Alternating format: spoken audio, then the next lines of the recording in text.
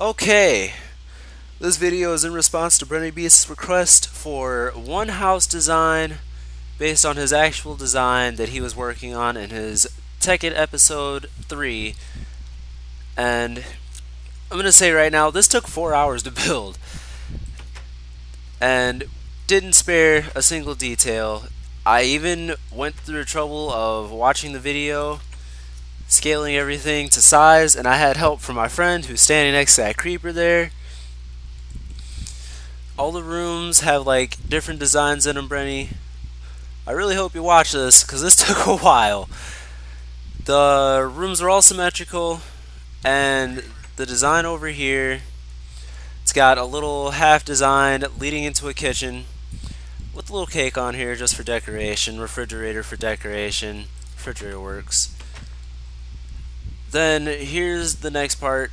For the walls, you can either use stone with some glass in it or wood.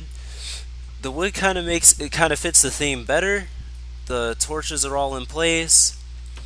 Then right through here is the back area with the mine. Didn't finish it. I kind of didn't know what to do there. And a floating enchantment table to represent a quarry. Then right back through here, up the staircase, there's the second floor with the spider, and the lowered ceiling with a little walkway. You can look right over, see what's out here. And this side's unlit. Through here, there's another staircase leading up to the top floor where the chandelier is hung. And let's get on the right side here. You can see the large bee in purple with the white background representing Breny. So, all in all, there's no roof.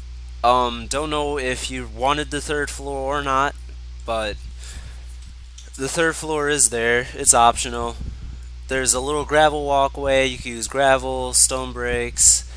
You can use steps on the roof like this to make it look nicer.